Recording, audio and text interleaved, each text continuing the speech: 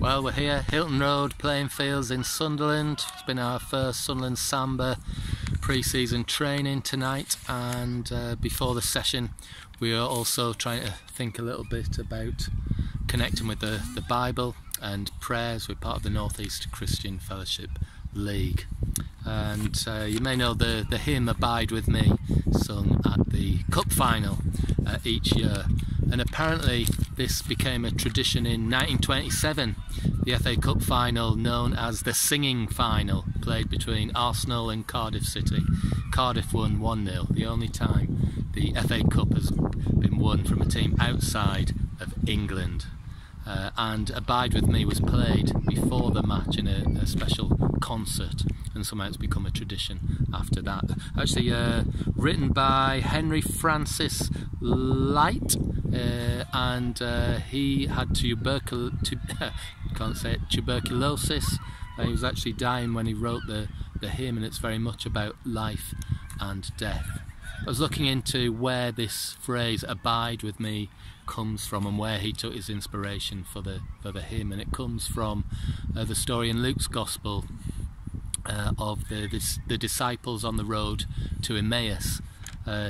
Jesus has been crucified just a few days before, and they've heard that some of the disciples have found the tomb empty where he was buried, and they'd seen a vision of him alive with the angels. And these two disciples are on the I think it's about an 8-mile walk on the road to Emmaus, and they're talking about what's been happening, and they meet a stranger on the road, and in fact it's Jesus, but they don't recognise him, and they say to him, "Do you not know what's been going on in Jerusalem with Jesus and all the things he's been doing and how he's been killed?" And that they're wondering what will happen next. But Jesus tells them, "Did you not believe? Did you not understand what the prophets had written and told us, that this was what was to happen?" And they get to Emmaus, and Jesus is going to go on, continue on the road, but these two disciples say, "No, come in, stay with us, abide with us." That would be the same meaning. And he comes into the house, and they get ready for the supper, and Jesus breaks the bread, and at that moment the disciples recognise this is Jesus. Jesus disappears, and the disciples rush back to Jerusalem to tell their friends of what they've seen and experienced with Jesus on the road and breaking the bread. So we were thinking, even in our team, in our football team, the importance of breaking bread together, of sharing our physical and spiritual needs and those of others, but also knowing that Jesus can be with us on the road and even on the football pitch, walking with us, even if we don't know it.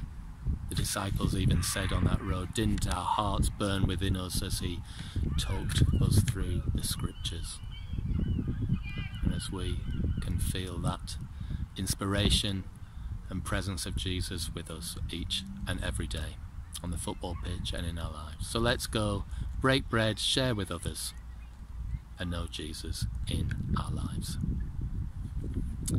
Abide with me. Fast falls the eventide, the darkness deepens, Lord, with me abide. When other helpers fail and comforts flee, help of the helpless, oh, abide with me.